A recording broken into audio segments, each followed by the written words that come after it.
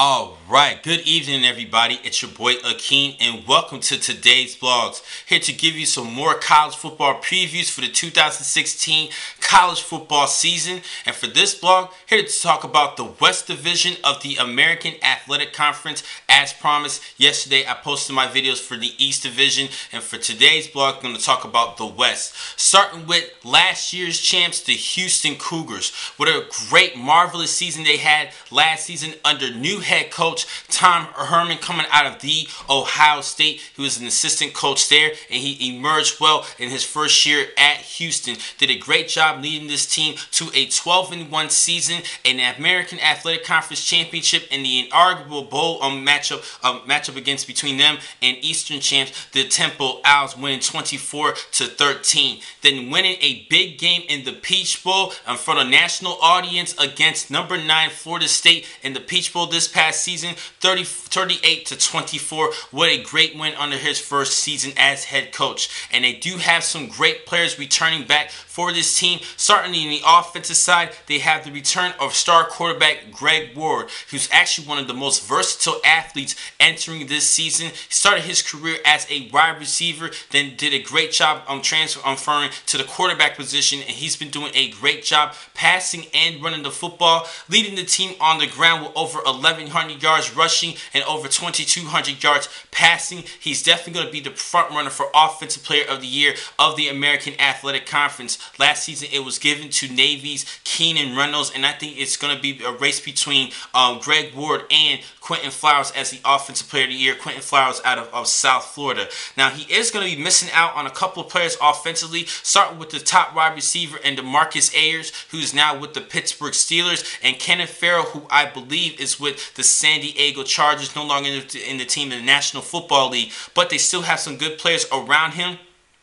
Sticking with the wide receiver position, they do have a couple players that will be backing him up for Greg Ward. And at running back, they do have a couple of players who's going to be stepping up. Brandon Wilson and a Texas transfer in Duke Catalan, who's a good running back, highly recruited running back for the Texas Longhorns, but then decided to just jump shift after his first year at Austin, decided to transfer to Houston, sat out in 2015, and he will play this year under Coach Tom Herman, who has high hopes for this kid at running back. Now, defensively, they did lose a couple of big names on the defensive side, who they're going to have to step it up. Starting with Landon Roberts, a first-team All-American Athletic Conference linebacker, as well as Trevon Stewart, who was also first-team, and a NFL great prospect and a good draft pick this past season, and William Jackson III, who was second-team All-Conference honors. Which means B.J. Singleton is going to have to step it up in the defensive line, as well as great linebacker Stephen Taylor, who had led the conference with 10 sacks last season.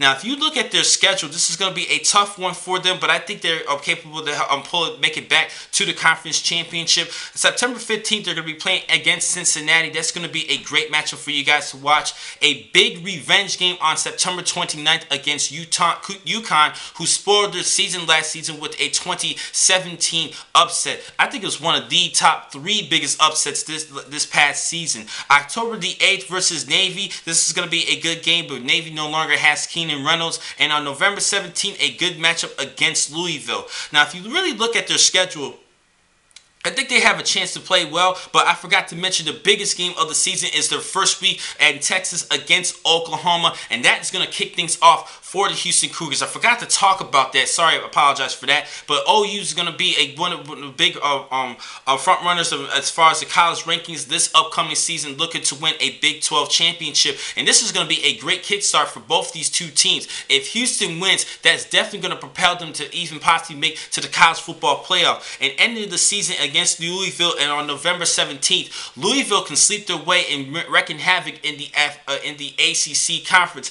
And if they do well, and if Houston stays undefeated, Houston could definitely get some good points and make it to the college football playoff. But I think they're going to have a tough schedule. I think they're going to lose in the first week against OU with that loss, and I think they're going to lose later on in the season. I don't think they're going to make it back to a major bowl game this upcoming season, but it's going to be very interesting. But I do believe that they're going to get another 10-win season and make it to the conference championship, and I actually going to stick with them and predicting of Houston winning back-to-back conference championship. So I think that the Houston Cougars are going to go 10-2 in the regular season.